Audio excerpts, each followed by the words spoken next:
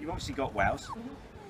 You've had an interesting fitting apparently on your last one. Yeah, I had a wow saddle that didn't quite fit right, so Nicola came out and refitted it for me. Nicola Nichols from Taunton, yeah? Nicola Nichols, that's right, yeah. And she had a look at the saddle and she adjusted it to how she thought was right and set me off trotting around the arena. And every now and then I was trotting, and just if he did an uneven stride, I'd just bump forwards a little bit. So she stopped me and she took a couple of pumps of air out of it, and she took 3 pumps of air out of it, set me off again, and every now and then he did something uneven and I was too far back.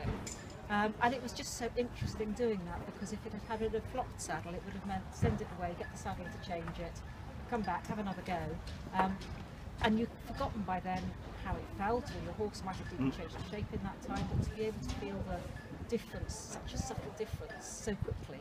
And that you're talking about a few millimetres of difference at the back of the saddle to make. This is what we try and emphasise all the time to people. They don't realise just how much their horses are influenced by the balance of the saddle. And of course, you felt it as well, how much the rider is actually influenced by it. She originally came out because I'd said to her, I can feel the saddle hitting me at the back, and that can't be right. She said, no, that's not right, all you do is this. Yeah. Good. And it made it better. Well, we wish you all the best, all the luck in the world, and keep on wowing. Thank you very much.